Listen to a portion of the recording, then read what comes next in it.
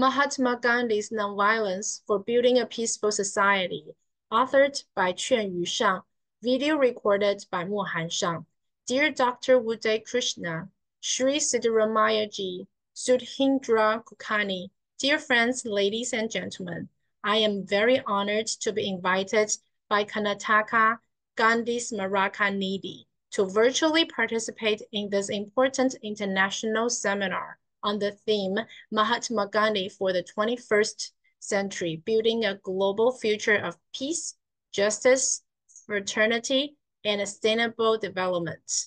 In commemoration of the 75th anniversary of the National Gandhi Smaraka Nidhi. On this occasion, I would like to talk something about Mahatma Gandhi's nonviolence for building a peaceful society. As we know, nonviolence is advocated in Hinduism, Buddhism, and Jainism in its Hindu, Buddhist, and Jain contexts. Nonviolence, that is, ahimsa, stands for non-injury to living beings. Gandhi uses this phrase, but gives it a total different new meaning. Gandhi refines its meaning by applying the term to human and social interactions especially, and by introducing the positive connotation of ahimsa as love. For Gandhi, nonviolence involves not only the negative connotation of refraining from doing injury to any living being, either physical or mentally, but also the positive connotation of extending the love, which one naturally has for one's near relations to all humankind, including one's enemy. It includes the positive connotations of affection, compassion, sympathy, mercy, generosity, service, and self-sacrifice, as well as the negative ones of non-injury and non-harm. In other words, in its positive form, nonviolence means largest love, greatest charity. Nonviolence as love is regarded by Gandhi as a universal principle on which the very existence of the world and human society depend. As he said, though the social structure is not based on a conscious acceptance of nonviolence, all the world over humankind lives. Families are bound together by ties of love, and so are groups in the so-called civilized society called nations. Therefore, nonviolence as love is the law of human species, just as violence is the law of beasts. Nonviolence as love is not the weapon of the weak, but of the strong and brave. It is a moral and soul force, which means to oppose material force with spiritual force, to oppose physical force by soul force, to conquer hatred with love, to return good for evil, to move others with self-suffering and self-sacrifice. Gandhi lived in an age full of violence, which made him seek non-violence as the remedy. Today, the situation in the world is almost the same as in Gandhi's time, if not worse. Violence and conflict still threaten world peace and humankind's existence. Gandhi's remedy is still valid, or rather more urgent and necessary in today's world. Violence cannot prevent violence. On the contrary, it can only accelerate it. No other way but nonviolence can bring peace to the world and welfare to humankind. It is only through nonviolence that the salvation of humankind is possible.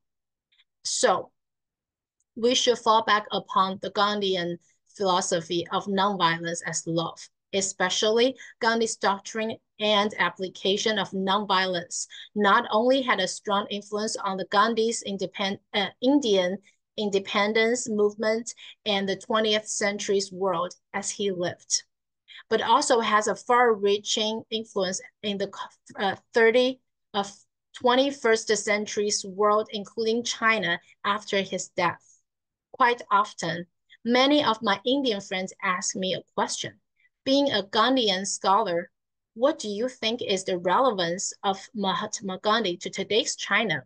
With this question in mind, since 2012, I have been researching the topic on Gandhi studies in China over a century-long saga from 1920s to the 21st century.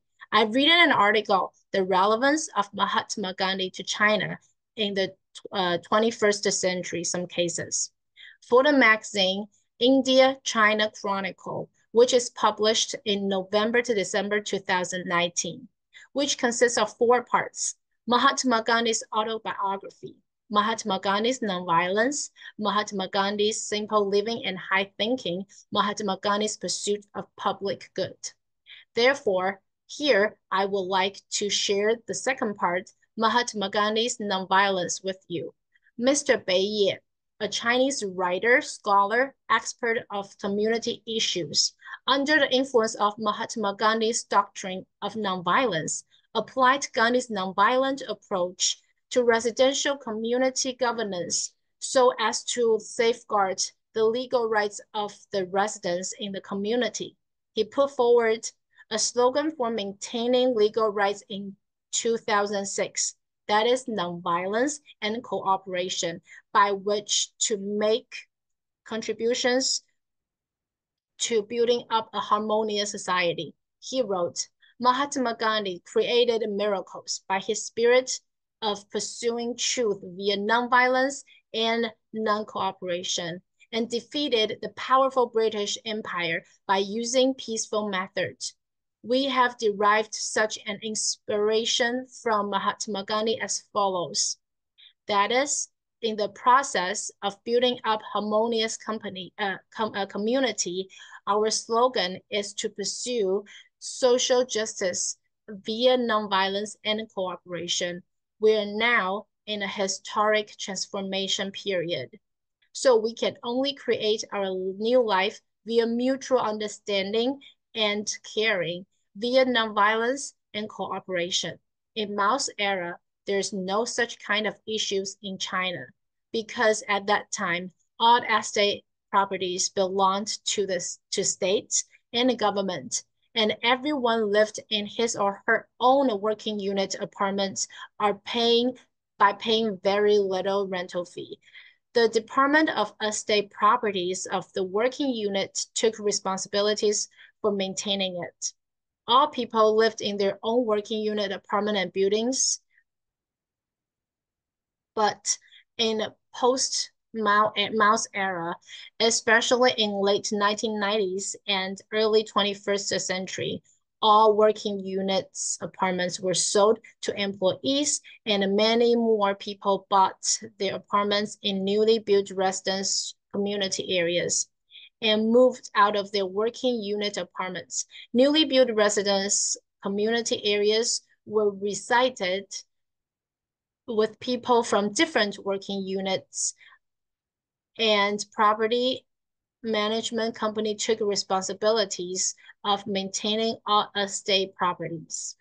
So a new kind of conflicts appeared between property management companies and property owners in its early stage. On March 1st, 2006, CCTV made a TV program called News Pro, the story of property owners maintaining their legal rights. Mr. Bai was one of the 3 interviewees who were either current or previous heads of 3 different residence community areas in Beijing. It is said that when it came to the topic concerning property owners maintaining their legal rights, one could not help having pictures of contradictions and conflicts between property owners and property management companies as state property developer occurred in mind. There were many court cases and some violent incidents. Why residence community areas became battlefields rather than places to live in peace. How to maintain property owners' legal rights when violated. What are the ultimate goals of maintaining property owners' legal rights? In Mr. Bai's opinion, key acts of maintaining property owners' legal rights is a scholar civil experiment. He starts from claims for his own and his neighbors' legal rights, and gradually moves on to focus on public affairs within his residence community, and finally upgrades to ponder over issues of maintaining legal rights of the whole society.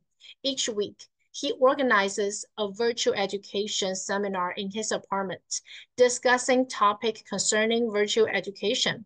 He believes that virtual education is an integral part of civil education, and the cultivation of awareness of civic obligations is the indispensable prerequisite for maintaining property owners' legal rights.